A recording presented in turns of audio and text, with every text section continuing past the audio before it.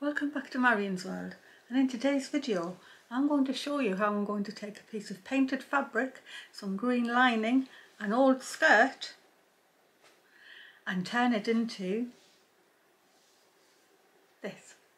So I hope you enjoy watching. Today I'm going to be at long last stitching my sister's Christmas present, which actually is a representation of Joey. I was my mum and dad's parrot, and then when they passed away, Wendy inherited him and had him for quite a while, but because she works full time, she couldn't keep him, and he nearly got stolen a couple of times because he mainly lived outside and he never flew away. I'll tell you more of the story during the stitching, but he's now in a parrot sanctuary where he lives outside in a flock of parrots and is as natural as he can be in the UK. I'm 6 months behind being able to make her Christmas present, but today is the start of it. So I'm just going to put Joey's picture there and show you what I'm going to be doing. I'm going to be hooping up because that's the sort of embroidery that I'm doing today, and I've got various fabrics that I've culled from all over the place. I've got my beautiful piece of painted tablecloth that I'm going to use as a background. I'll put in there so you can see it. There's the feather colour. The main fabric I've got is this beautiful green lining fabric, and then pieces of eco-dyed fabric that maybe some of this I feel might be good for his beak, because his beak is sort of black and yellowy brown, and I felt that they were actually quite good colours for it. So it may be that I'm cutting pieces out of here for his beak. So the first things first is to decide on a size, hoop up, and I'm going to cut out the shape of him so I can get a sense of him on the fabric. I've just been trying to find some likely threads from the tangle because it's a good way of using them up. So I know I need some greens. I've got yellow there because I need to get him hooked down first. I think that green might be quite nice, especially when it's got that orangey bit on. And so what I've done, I've got the picture here, I've just divided the bird into 3 separate pieces just with what's going. So I'm going to try and explain so that you could do it yourself with your own bird or animal or what have you. So I feel as if the head is the one piece, the body shape is another good piece, which is here, and then the tail is a third piece. And so that's what I've done. I've just cut them out. Actually, I think I want the body to be on top of the head, so I'm just going to alter that. You probably won't see the transition eventually, but I like to do it the way I like to do it. I'm going to keep the reference photo here so I can keep looking. As I always say, you need to be looking. When you're doing this type of thing, observing is half of the method of stitching, really. You need to be just looking all the time. I'm using this pale green. I'm going to use 1 thread. I brought you in closer so that you can see exactly what's going on. I'm going to come up on the fabric that I'm putting down, and I'm just going to lay some tacking stitches in, but it's important that they go in the same direction as the lie of the feathers would be. So when I look at the photograph, the feathers are all lying like that, sort of going off that way. I need to make all my stitches go that way too, and then whatever I embroider on the top of them, it won't matter because they'll be lying in the correct direction. I'm just going to go around this bit of lining, which is being a bit fraying, but that'll be fine. So I won't be bothered whether these stitches get seen or not. Drop my needle. Oh. I've tacked Joey right round with those little tiny strands of thread, and I've just put this blue, which there's 3 strands of this sort of a petrol blue. I've marked his eye just so I can keep a sense of where everything is, and I'm just going to be putting some little horizontal straight stitches in here just to give the sense of the ends of his feathers, which were blue underneath. And I'm just going to dot them about They're smaller as they get closer to his eye, and a little bit larger as I see his neck ruffle. And I'm just looking at the reference photo all the time, just to keep a sense of it. These types of things are as much observation as they are stitching. And you'll hear me all the time saying he about Joey, but he actually was a girl.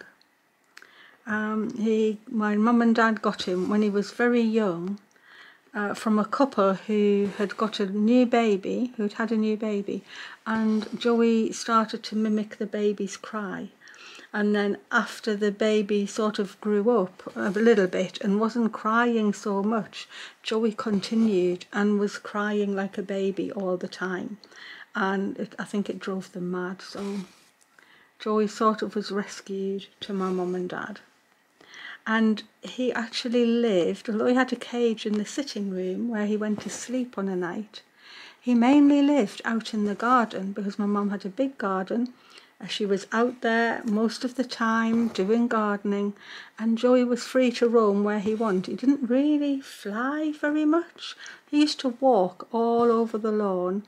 He used to climb up the trees, and occasionally he used to get stuck up a tree, and my mum would have to put a stick up, hold a stick above her head so that he could walk onto the stick, and then she would get him down.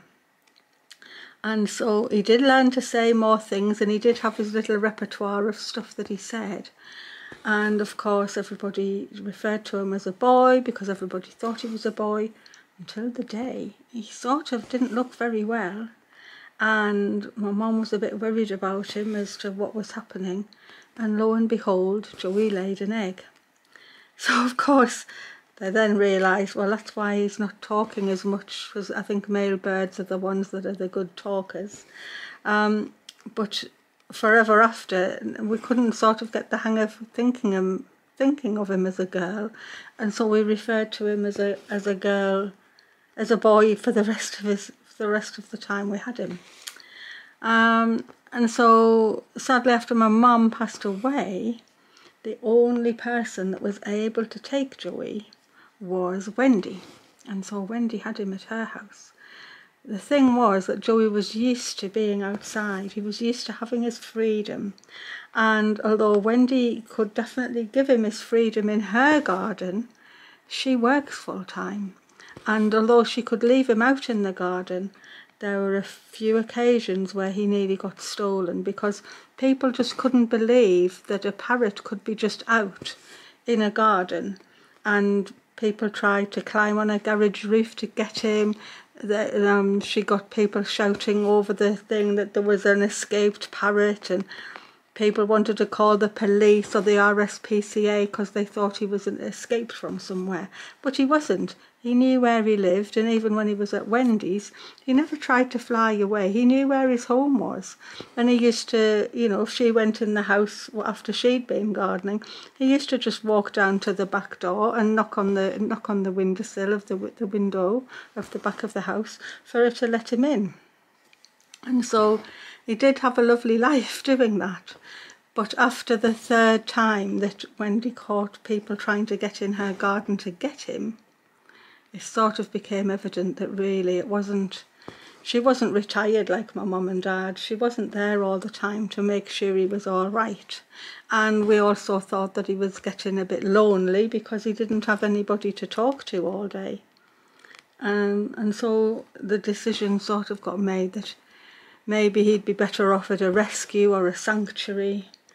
And after a while, we found a parrot sanctuary and approached them about him and explained the situation, and they were absolutely marvellous. And we eventually went to the parrot sanctuary to see them and took him down with us, and he is there now. Of course, he's a female. At the sanctuary, the parrots and all the other birds that are there, they're allowed to live their life as naturally as possible. They live outside, they have inside places they can go if it's cold, they can live in big family groups, so they flock together, and as natural a life as they can possibly have. considering they're in the UK, they get. And so it was the best outcome for Joey, who now has company of his own kind, could possibly have a mate, and could possibly have had chicks of her own, which would be marvellous to think about. But Wendy definitely misses having him around, and so I did say that I would embroider Joey's portrait for her. And unfortunately, this is the first time I've only just got around to doing it, and here it is in June. So I'm a bad sister really for waiting this long. But it started, and you're going to see them come to life. I'll just finish that on the top. Quite often on these stitchings, it's easier for me to run underneath, in between the two pieces of fabric, and finish on the top. It saves me having to turn the hoop over. So I've laid those first stitches in. I can see that there's a bit of yellow at the nape of his neck, so I'm just going to use this little piece of yellow pearl cotton that was in the tangle, and I'll put a few stitches in for the nape of his neck. I'm going to put some yellow. I think this is the perfect colour. Just sort of got a yellow marking here. I don't feel it needs a fabric patch. It just needs the stitches putting in the right place.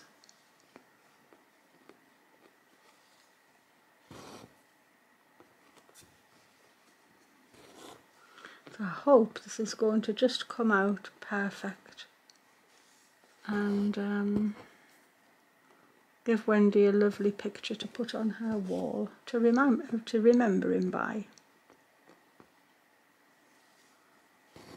Now, this fabric is fraying quite a bit, but actually it's working to my advantage because it's going to look very feathery. So I'm quite pleased about that. I think all of the stitches I'll be using today will be straight stitches. There's no need to do any other stitch on this type of bird collage. Everything that needs to be done can be done with straight stitches. And so for somebody who is just starting out, I think it's not too bad of a project, because as long as you've got a reference photo that you can work from, you just need to put your straight stitches in the right place.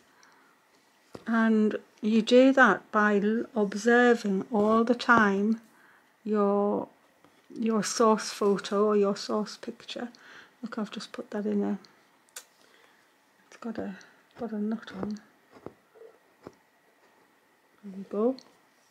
You look at your source picture all the time and just put your stitches in appropriately. So I think I've got those two little yellow patches in quite nicely. I'm going to use this nice olive green from my tangle. I think that's a good colour. And I'll use 2 in my needle. I'll just move around a bit. It's actually sunny today. It's been pouring down, but the sun's come out. Of course the sun's come out. It's tea time, so you know, the sun's come underneath the clouds. I've been looking forward to stitching him. There was so much other projects going on, it just didn't get done. To make some quite lengthy stitches here, because it's his long tail feathers, I don't want it to look too short. So nice long stitches will work really well. I'm going to leave a gap and do ones for the other side, and then the fabric that is showing will look like the vein up the middle of the feather.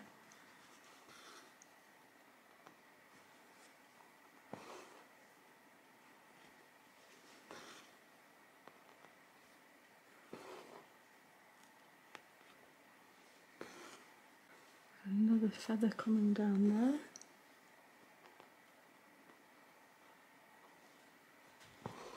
And I'd like some shading down here. I'm going to make it quite sparse because I'm not sure that I've got this thread anymore. So I'm going to just sprinkle it around in the hopes that if I don't find the same shade, it won't look like too much of a transition. I'll put that vein right down like that, down that feather, right down to the bottom, and I'm going to come up this feather here and put the vein in on that one too, and then all of a sudden I'll get a sense of the feathers coming along. Not really taking note of individual feathers, I'm just going for the look of it. And there I am out of that thread. I will finish it off, and I'm going to choose another colour to do the bottom of here. I've come down to do the bottoms of these feathers, and they're sort of a lime green, and I don't actually have the right colour, but I do have these two. There's this sort of a greeny yellow, and then there's this bright green. So what I've decided to do is put one strand of each in my needle. I'm going to lay some diagonal stitches in, going up the feather.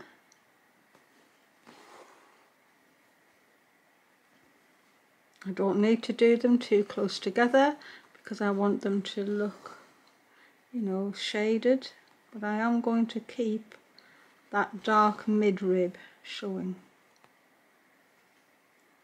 I'm just going to go up as far as I need to go.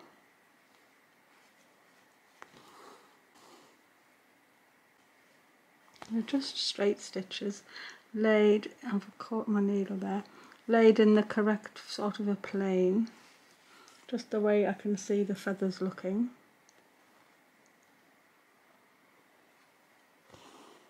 I'll stop there and I'll come down the other side of the feather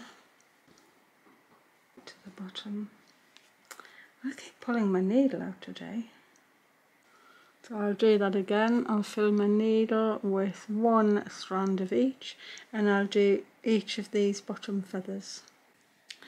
I've got the feathers in quite like I like them. I actually changed and got an emerald for putting the darkness on, because I thought it wasn't a dark shadow, it was actually a change of feather colour.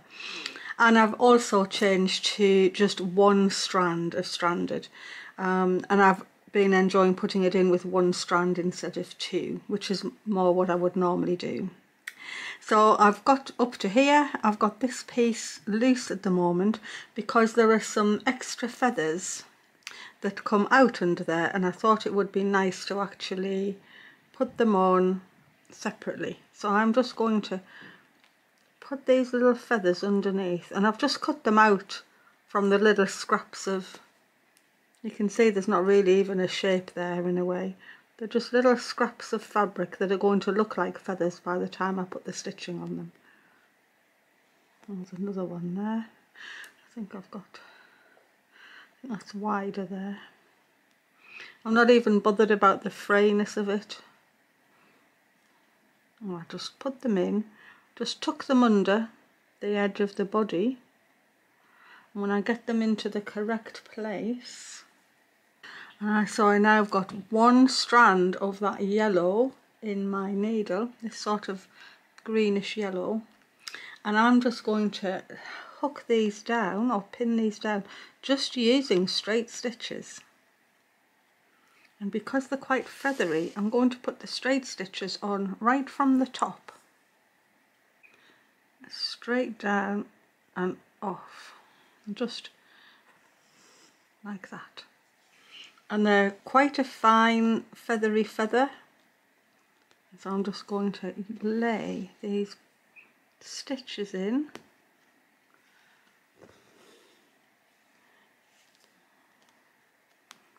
and hopefully these will look feathery.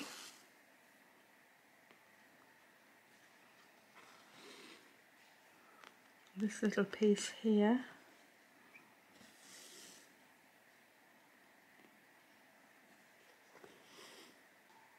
and you can see I work either any which way. Sometimes I work from the top to the bottom, and just as easily I work from the bottom to the top.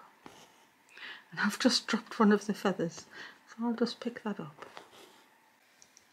I've got that other little piece hooked on now, and so I've changed to the emerald, just a single strand, and I'm going to just put some little stitches going up here so you can see that the underneath is emerald all the way up.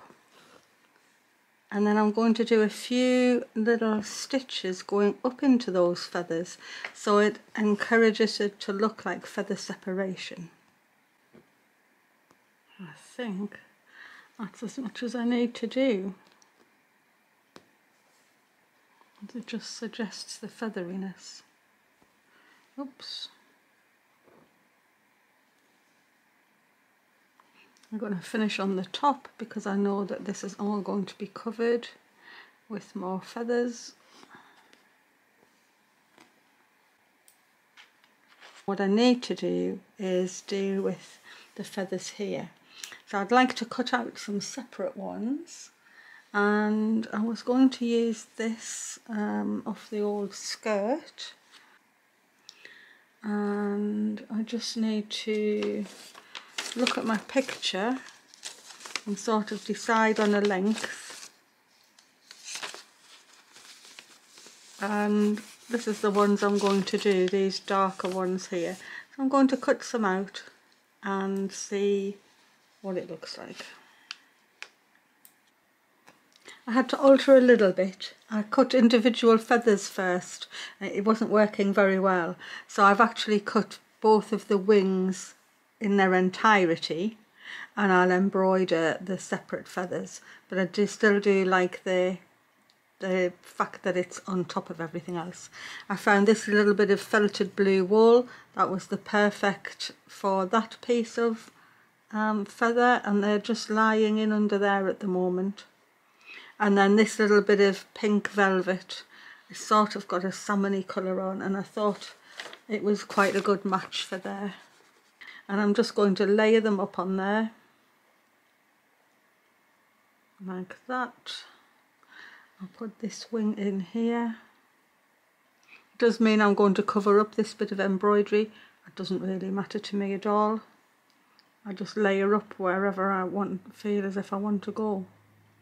And I just need to get it right.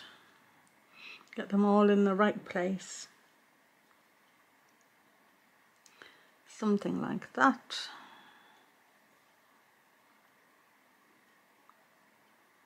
And then I've cut another shape to be the shoulders, which will go over there. And once it's all embroidered, I'm hoping that is going to look fine. So some of the underneath one is still showing, and I've got the lime green in my needle, this one here, just a single strand, because I can see that the feather edges are all really pale, and so I'll be putting it in with the feather edges all the way around. I have actually got them placed. It took me a little while to get them all sewn in. I had to edit out the bit where all you could see were my hands. So I'm going around now with long stitches, because these are long feathers. So if I do little short stitches here, it'll make them look short and scrappy. If I use long stitches, then it's accentuating the fact that they're the stitches that are the long feathers. And I'm just going to almost draw the outline of each feather, just to get the fabric attached to the bird in the first place.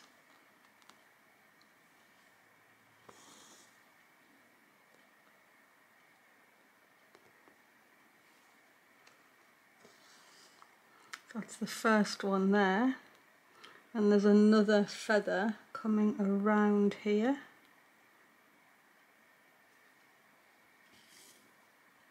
I shall just start to just draw it in with my needle and thread.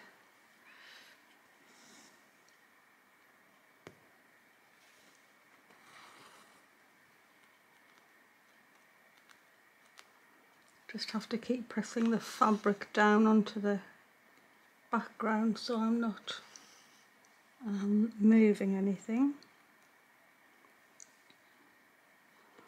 This is the next feather going up. Again, long stitches.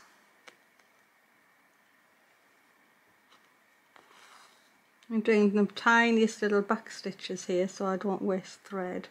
So nice long stitching. I'm going to come back. I'm not doing a split stitch because I want that little jagged edge really to signify it's a feather. So I'm just going to come back by about 1 millimetre and a little bit out from the line. And although it's not very noticeable, it's enough to just show that there is something there.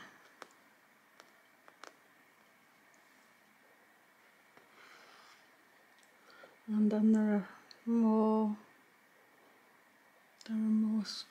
feathers on top of here, I think this way.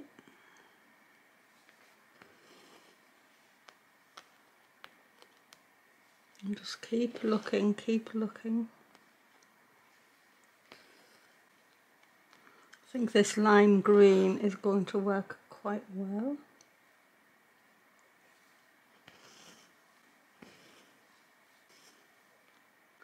Okay, I've got a feather coming down here. All I'm doing, I'll show you, I'm sort of drawing the edges in of these feathers. So I've got 1, 2, 3, 4 going up, all with this lime green edge, and then these big ones here.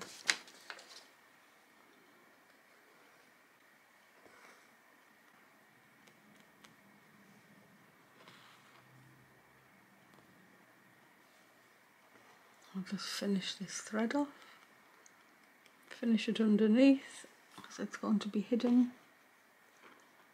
And I'll draw the rest of these feathers on. And maybe get that on the top as well.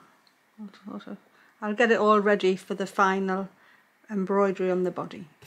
So I'll start here. I'll start up the top with these lovely little blue edged lines. And I don't really mind where I start.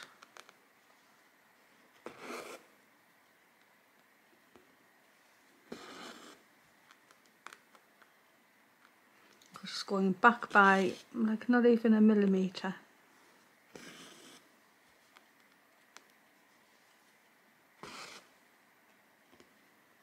And then sometimes a back stitch,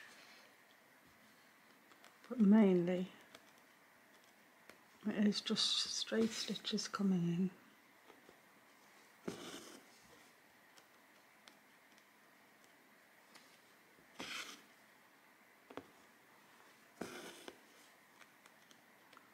This is the nice part. Well, it's all nice really, but being able to just enhance the fabric and make it really look pretty.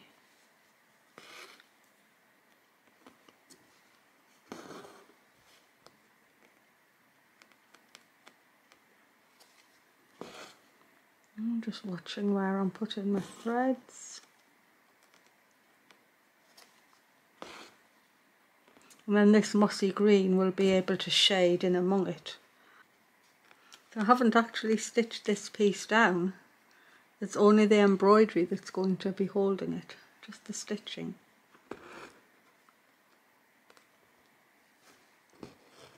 Just get these little feathers in.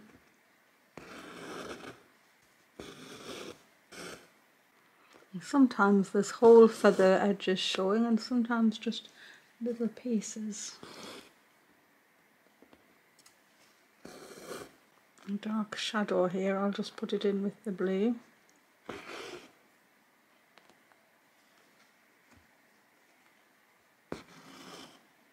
Oh, this is working. Sometimes I end up too near and then I can't quite see. I get so focused on the small stuff. It's only when I step back a bit that I can really see what's happening. Otherwise sometimes it looks really disjointed. And I don't necessarily see the full picture. That's what it feels a bit like here at the moment. It may just be that I need to get all of these little blue pieces in and the bit of shading, or it might look all right.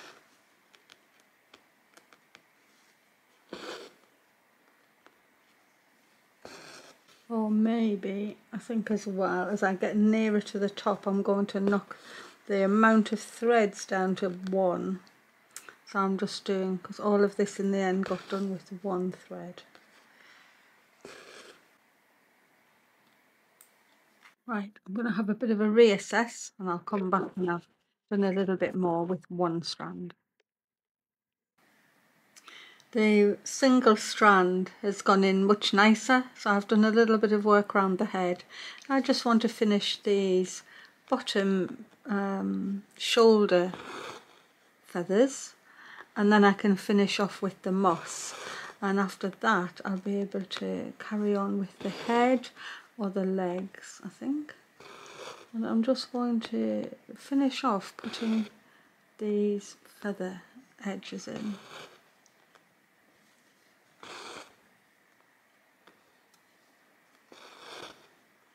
I may actually go across them a bit with the green to break them up a little, but I need them in first. I'll just get some of these longer feathers.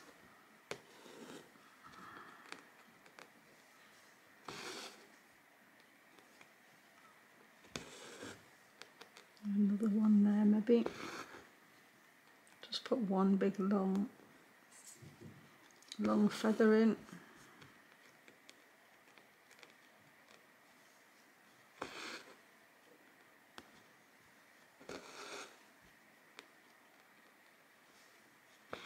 And let's see, this is looking pretty decent.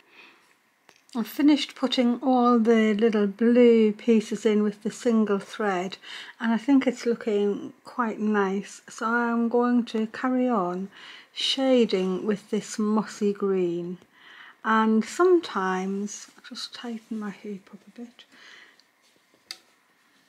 Sometimes I'm going to actually go over the top of the blue thread to just break it up a bit, but I definitely want shading on some of these feathers, and I'm just looking at the picture to see which direction the feathers are lying in so that I can put the appropriate lines.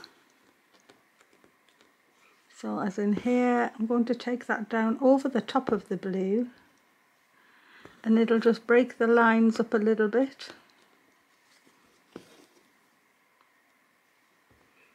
And not all of these need the shading on them. Oops.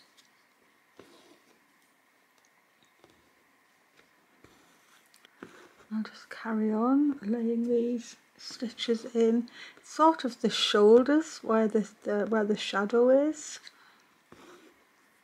That's where I'm putting this mossy green colour.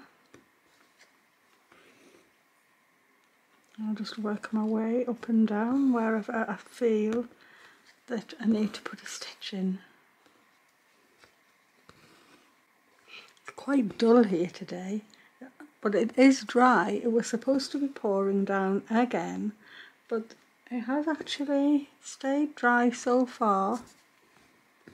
I'm hoping that when I go out, because I haven't been out in the garden for a few days because it's been so wet, hoping when I go out that the poor roses have not been dashed to pieces. I am hoping to do a summer garden update. I imagine that there's lots of rose petals everywhere on the ground. I hope you can see that that's making a difference. Might not be obvious because the colour is very near to the background, but it is just enough to give him some contour. I'll finish off this shading and I'll get ready to do the eye and the beak. I've now finished the body as far as I feel I can go. There's just the feet to do with a branch eventually, which I'll probably do last. But I want to get Joey's face in, and I've found a piece of fabric that just was the right pieces of markings on it to cut the beak out. And I've cut the beak out, except I couldn't get the whole point on. I've actually dabbed a little bit of white Inktense on there just to enhance what was a bit grey. I wanted it to be a bit paler, but the markings were just right, so I've used that. And then I've cut out a piece of the tablecloth that I'm actually stitching on for the eye, and I had marked the eye already, so if I go through there right in the middle, even though my knot's on the top, I can place the eye exactly. And so I'm going to start to do his face. And what I'm using is one strand of this charcoal grey that I got in my tangle, and then I've got two pieces of a pearl black cotton, and I'll use them together. I thought I'd start with the grey. I did think about getting a button for his eye, but it's a bit small. I don't have any of those flat little tiny buttons. They all got used up on the bird stitchings. So I'm just going to put a few stitches in here just to get the sense of his pupil, and then I'll not stitch it down too much before I've got the beak on, so I know that the placement is going to be correct. I wonder whether you can hear the rain. It's absolutely pouring down. I'm going to put his beak on here. Sort of, I feel as if, I think that's about right.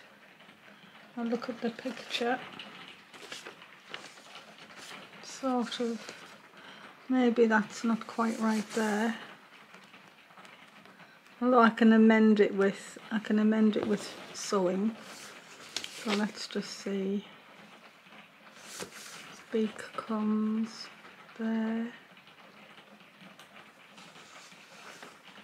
Actually, I think that's not too bad. I've got no point on the end of this thing here. The fabric just frayed away. I think I'm going to go for that. So I'll hold that down while I add stitches in to keep it in place. It may be that I just need to do some small embroidery with the black pearl cotton to enhance everything. I'm just going to carefully, and I'll need some green to put his feathers over the top of where his beak comes out. So his beak looks like it's actually, you know, part of him and not just stuck on the front, which is what it actually is. It's just stuck on the front. I think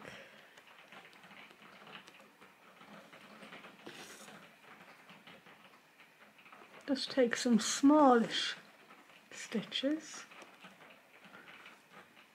I'm pleased I decided to do the initial bit with the dark grey. And then he has his top beak, comes down in this really big point. So I think it's better if I go from the background onto it, because it's going to fray away otherwise. Try there, see if that looks too big. No, I think it looks about right.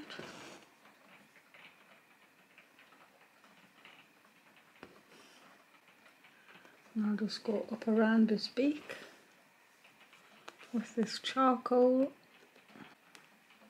And then he sort of has this. This was just the right shape of mark for where his nostril is. So I'm going to just take my stitching across that, and I will come back with the black. This will all help to get this stitch down. this is his whole character coming out now. Can put the black on the end of his beak. This lovely sharp point.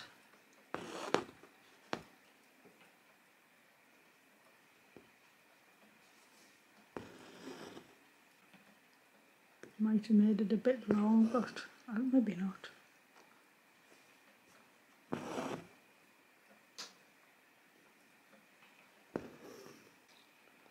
So I need a ring, I need a black pupil, a yellow ring, and then another. In fact, maybe I'll do it with the charcoal first. Actually, I sort of need to be looking through the magnifier, but the magnifier is actually my light at the moment. I can't stitch through the magnifier and film at the same time, but this is quite small, and I think I'm just struggling to see it. I might just have to go and come back because I can't actually see where my needle's coming up.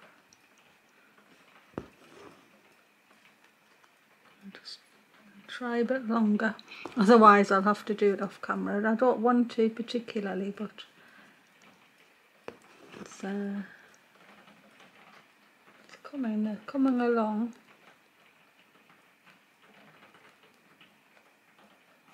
Plus I know my finger's in the way, but I can't help it.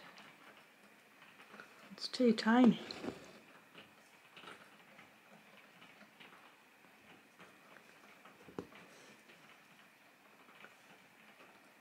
So I think I want to come from his beak. Keep the stitches small because it's his head. I'm not trying to make long feathers, they're all short feathers.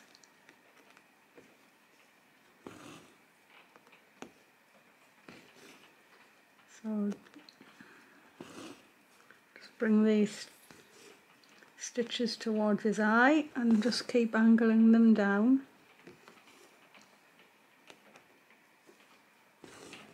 And then I can outline the eye with this green.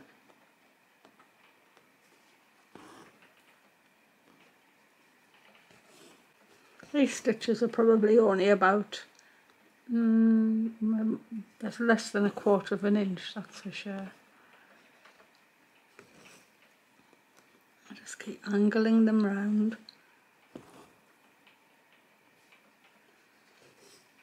And then take the stitches back towards the beak. And I can work on that little bit. I'm getting there, definitely. It's I feel I'm on the home stretch. So again, I'll just wander this dark green around. I'll keep the stitches small. They're now down to about 1/8 of an inch.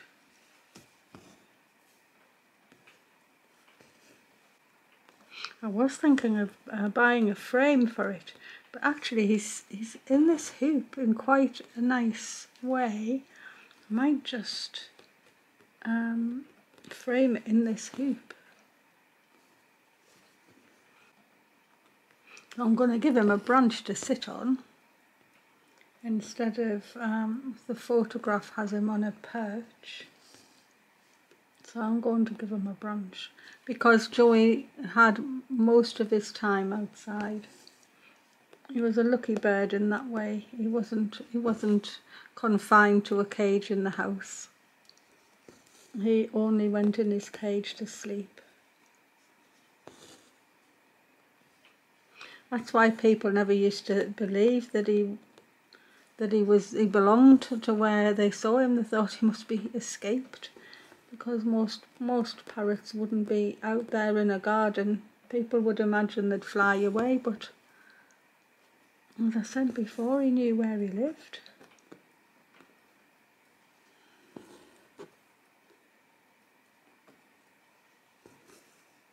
I think what I'm going to do is I'm going to work on his foot that I can see and put a branch in, and then I might just finish the whole thing off and come back when he is totally done.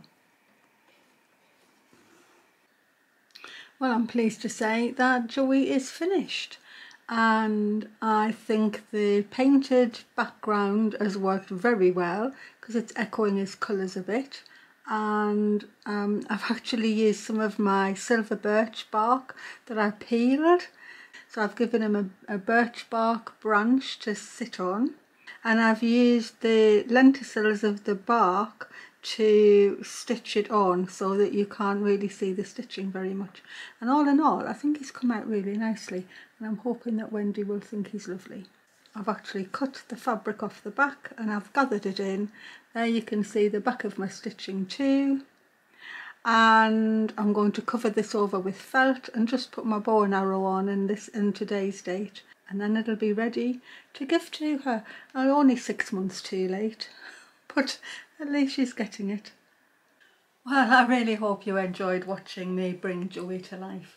I've actually finished him off now. It's got a nice felt back, and I've just put sort of love from Marion because it was Wendy's Christmas present, or it is Wendy's Christmas present. But I think he's come out really lovely. And just so you realise how my videos may be a little bit longer than I've been trying to get them, but I stitched for over 7 hours straight to get Joey finished. I can't be posting a video for 7 hours, so that's how it got edited down so that you could see the highlights of how I got them together. But the Inktense painted background fabric is working so well, and there's no other way that I could have got that background other than painting it myself. The silver birch bark went really nicely on, and I'm pleased that it's a piece of work that I have got off my list because I was feeling very guilty about Wendy not getting her Christmas present yet, but no longer. She'll be getting it as soon as I can get it to her. So thanks for watching, and definitely press me the like button if you like that, and I'll see you next time that you visit me in Marion's world. And I have no idea what my next project is. There are lots vying for attention at the moment, but I'll see you then. Bye everyone, thanks for watching.